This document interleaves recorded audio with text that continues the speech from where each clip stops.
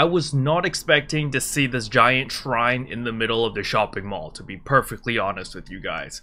But I am pleasantly surprised, and this is really cool. But first of all, if you're new to the channel, I upload PSO2 content daily, so if you do play this game, I would really appreciate a subscribe as it really helps out the channel. Anyway, without further ado, let's begin the video.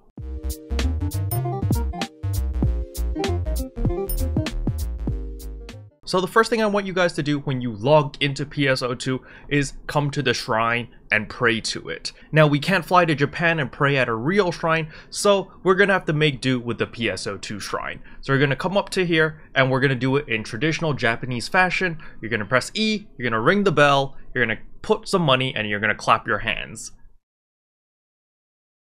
And bow. Okay, let's see what our prize is. This doesn't happen in real life, unfortunately. We got good fortune, stick to your fighting style, and good things will come to you. You hear that, everyone? Stick with your fighting style. Just play however you want to play. That's my fortune, so I'm just going to continue to play like an absolute monkey. Now, after you finish praying to the shrine and you see your fortune, then you can begin to do whatever you wanted to do. Because nothing new has really been added to the game. They did update the AC shop, so if you do want to spend a little bit of money, you can do that. So if we jump over to my second monitor over here, we can see there's the AC shop sale 1-1 or January 1st. And we've got two sets. We've got the beginner support set as well as the adventurer support set. One costs 650 AC, the other costs 2200 AC. And yeah, we just got a bunch of goods over here. However, something that I want to talk about is the mag tickets over here, because that allows you to have multiple different mags on the same characters, so you can always switch your mag depending on what class you're playing. So for example, I use a Dex mag. My Dex mag works perfectly well with the classes that I play, with the Phantom as well as the Braver. But now if I were ever to switch to a Techer, for example, or a Force, having a Dex mag is absolutely useless for those classes.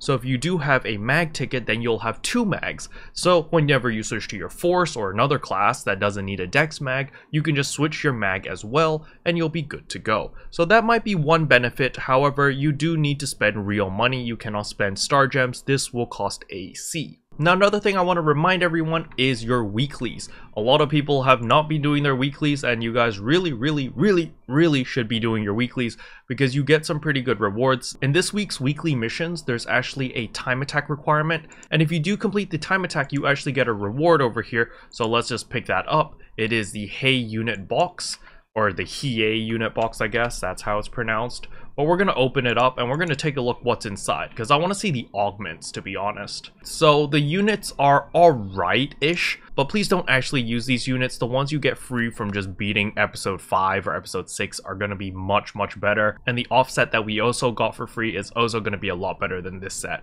What I was originally thinking was maybe you could use this set in order to rip the augments off them if they were good.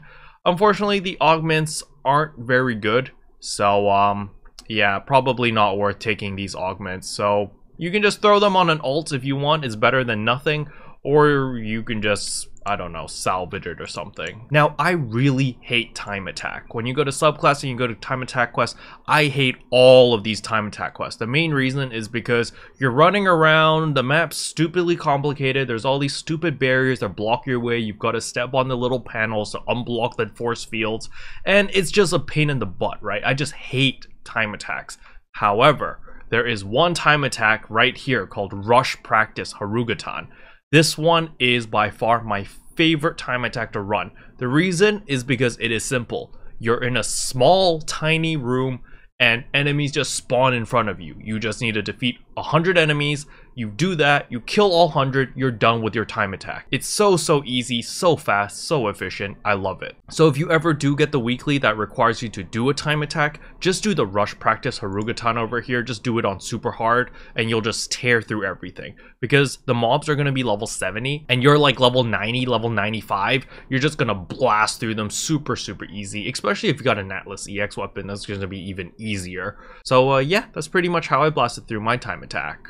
Now last but not least, there is a change with the Rappies and Nyau. They are wearing special outfits and they do drop special loot. The Rappies are now dressed up as dragons and they spew fire. It's actually pretty cool. And when you defeat them, there's a chance of getting a Rappy suit. There's like a whole spectrum of all the different Rappy suits there. They can drop that. And as for Nyau, Nyau can also drop a 13-star katana, I believe. The picture looked pretty cool, but I won't know until I get one myself. And if it looks really cool, I might actually use it for my weapon camo, since I don't really have a katana skin for my new look. I'm still using like the Excalibur looking sword, but I really like the sword skin, so I'm not in any rush to find a replacement. Now in tomorrow's video, I'm going to be teaching all of my fellow content creators out there how to use the green screen, where I did all those silly intros like at the beginning, like I'd have Genshin Impact or like Persona or some VTubers or something dancing in the background. And so if you're interested in learning that, stay tuned for tomorrow's video. Here's a sneak peek on what the room actually looks like without edit. It's literally a freaking neon bright screen that blinds the crap out of me, and I literally have to stand in front of it, blind myself, and record, and then in post edit I'll put everything in. But either way, I'll cover all of that in tomorrow's video, including where you can get the green screen. Anyway, that's all I wanted to cover in today's video. Hopefully you guys enjoyed. If you did, I would appreciate a like and a subscribe, and I'll see you guys in tomorrow's video. Bye! What can I say except you're welcome?